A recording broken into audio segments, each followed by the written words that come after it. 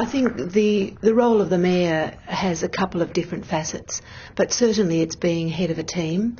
The team at Lismore Council is now the Mayor plus 10 councillors, and the Mayor's role is to, of course, chair the meetings, but also to convey to the community, to be the spokesperson for Council into the broader community and through the media. There are also roles of, say, performing community opening events and things like the citizenship ceremonies. So there's a ceremonial role as well. I think the qualities for all those include a quality to be able to communicate, to be able to listen, because communicate isn't just about getting a message out.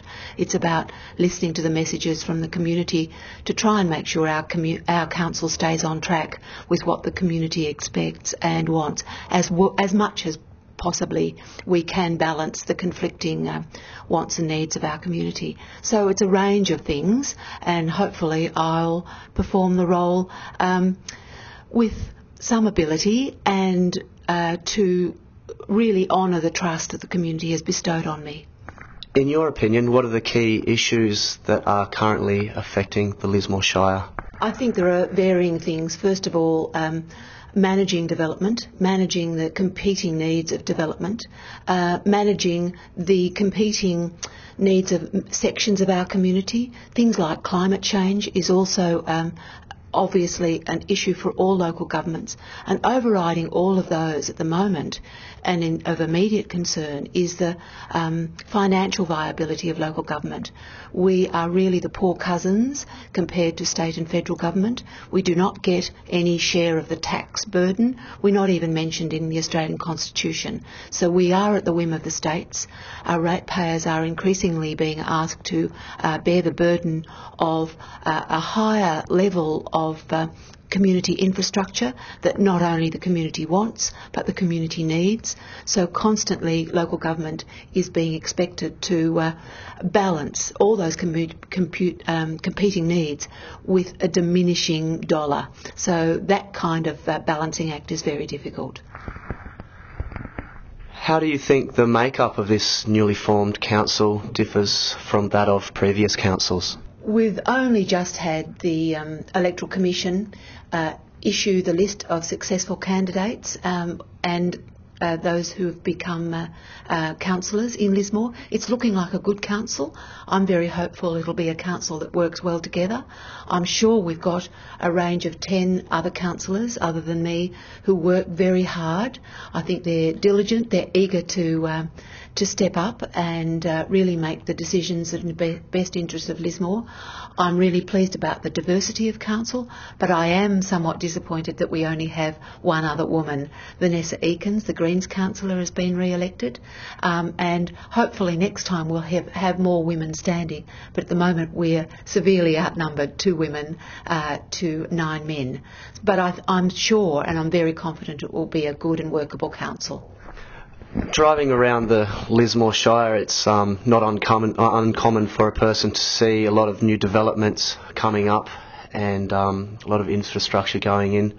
When placed against the concerns about climate change and everything, how would you describe Lismore City Council? Would you describe it as being pro-development or pro-environment? I'm not sure if you can make that polarised judgment. I think we are certainly pro-development. I would like to see us being pro-sustainable development. So development such as housing development or industrial development or commercial development close to where people live and housing close to where people work, so that we take away the need for people to be travelling huge distances with oil becoming scarce. Also the costs of providing the road infrastructure are increased. So there's a need for sustainable development. I think urban development that has increased density, and looking very carefully at the way we reduce farmland, because that's a risk if we're taking away valuable farmland for food production that we will need close by where people live. I think we need to balance environmental concerns and development, and I think we can have both as long as that development is sustainable and we're looking at the long-term future of our community, both economically, environmentally and socially too, to make sure that we have a mixed and sustainable community where no one is really missing out. What role can Lismore City Council play in encouraging new developments to utilise renewable energy sources?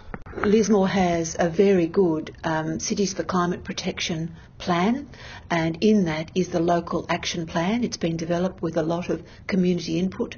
There are lots of things in there that are encouraging not just council to go down sustainable, clean, green energy use and actually maximising our use of reducing resources, but also to encourage business and the community to do the same, whether it's simple things like demand management and water tanks, or whether it's larger things such as replacing street lights with energy efficient light globes and looking carefully at our development to make sure it's as sustainable as possible. I think there's a lot that council can do to lead the way and bring the community with us.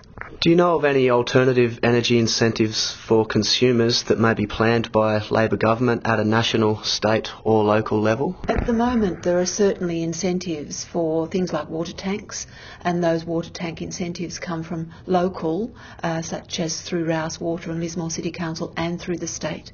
So it's becoming very cost effective for retrofitting.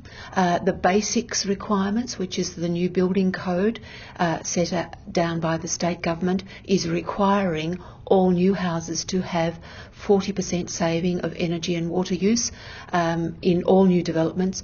And the most cost-effective way of developing that is through putting in water tanks. So increasingly state government is becoming involved in making sure that we are conserving our resources and using resources wisely.